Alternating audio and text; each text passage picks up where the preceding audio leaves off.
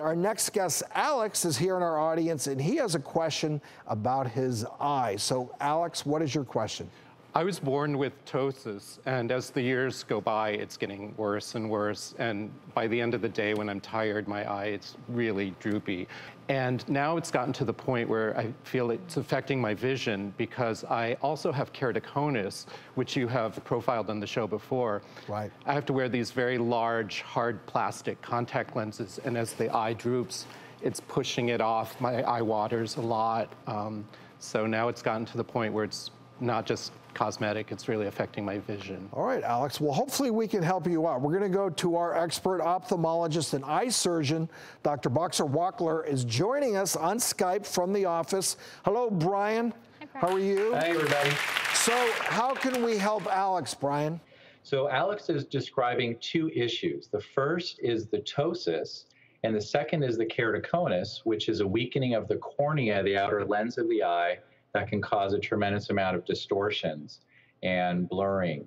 So there's a special contact lens, which I don't think Alex is wearing, where we can actually take a mold of the eye itself in the cornea and then send it to a special lab, and that can help improve the vision with keratoconus as well as lift up the eyelid. So that's a very novel, non-surgical way of treating, helping to address both conditions.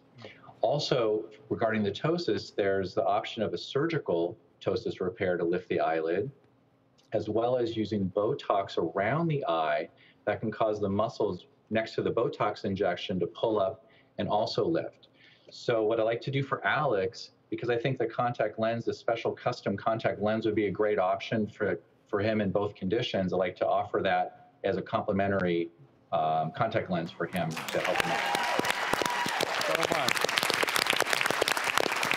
I understand that watching the doctors has already changed your life in the past, correct? It has. This show literally saved my life.